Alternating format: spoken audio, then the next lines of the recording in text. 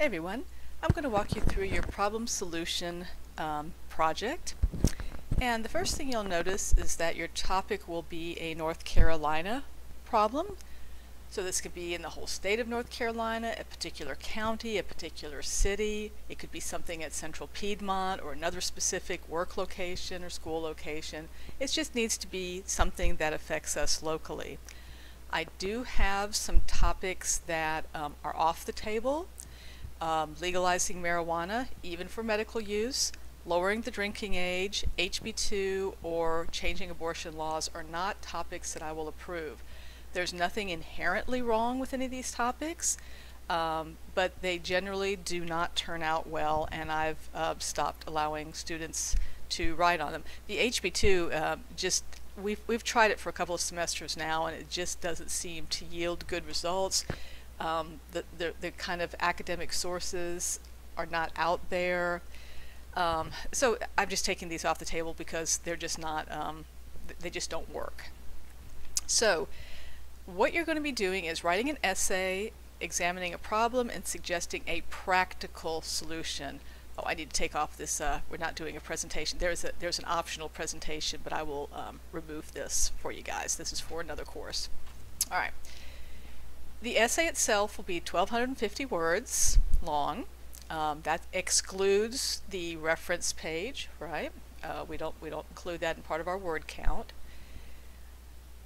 And how I've organized these instructions is by sort of by the due dates, and I've put these due dates in Blackboard as well in the different folders so you can see sort of at a glance as to what's coming up.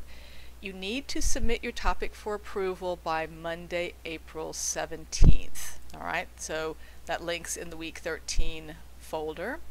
And I've moved some of these around, so I'm hoping that these folder numbers are still correct.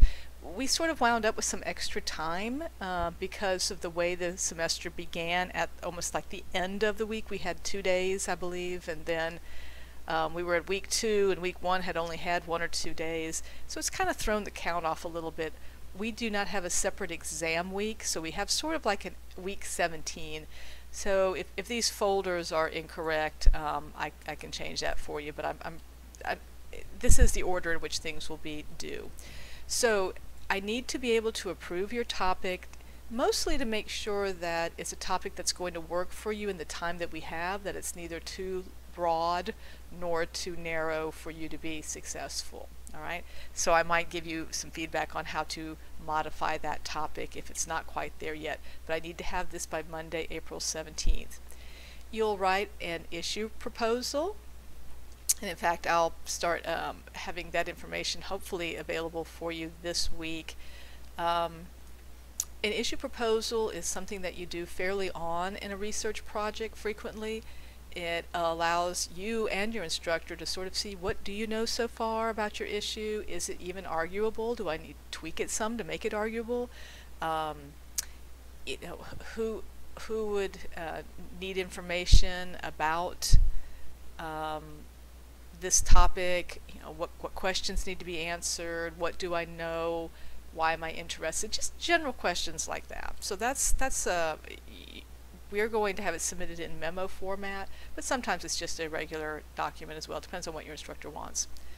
Something new for you, you've done a works cited page, you've done an annotated bibliography, and now the final step is a literature review, where you're looking at all of your sources. Mostly these will be the sources for your problem itself. For many of you, the problem solution will be your own ideas and won't have as much research for those. But most of your research will be taken care of in a literature review. That will be due Sunday, April 30th. I've got the list of the sources here that you're required to use. Some of these you've found already, some of them we haven't talked about, and we'll spend a little time talking about the differences between primary and secondary resources in this module as well. And I have a brief little sample there for you.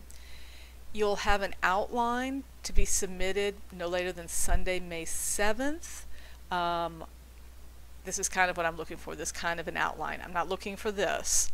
I'm looking for something like this, so you can so I can kind of tell where you are, your introduction, your background, problems, solutions, plural, recommendation, that sort of thing.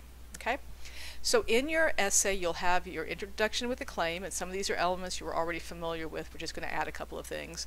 So introduction with your claim, that standard background that sort of gives us a context of the problem itself. The literature review, that's something new. We haven't done that before.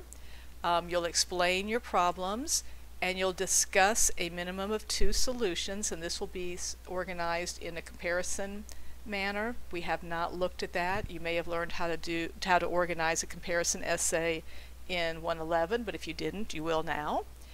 You're going to offer a recommendation of, let's say you chose to only include 2 solutions.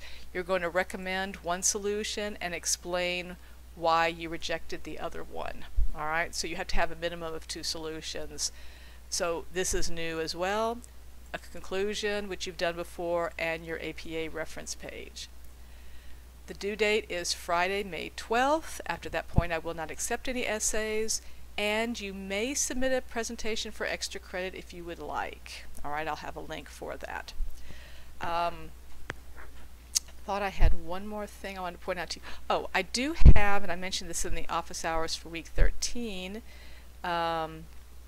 I do have a sample topic that I'm working on alongside with you, and I will go ahead and post what I have already. I have sort of a formal argument, but I'm going to take that argument that I've already been working on, and I'm going to, as you do your sections, I'm going to do them as well, so that you'll see what my issue proposal looks like, what my literature review looks like, etc. on down the line. Okay, so I'll go ahead and post my argument, and then as we work through the different module elements, you'll see mine change along with it. I'll try to get ahead of you guys, but at the very least it'll be there before you submit yours each week, so to kind of reflect the things that you should be doing.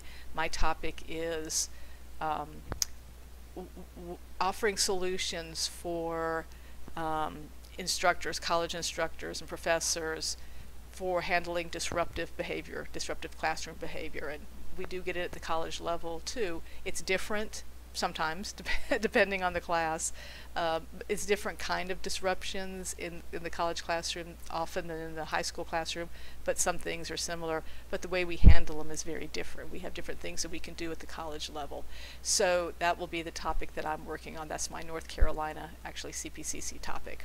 All right, so I hope this is enough to get you started. Again, all these sections will be expanded upon each week as we work on the different components, but I want you to review this and be thinking about where you'd like to go with your particular topic. If you have any questions, please let me know.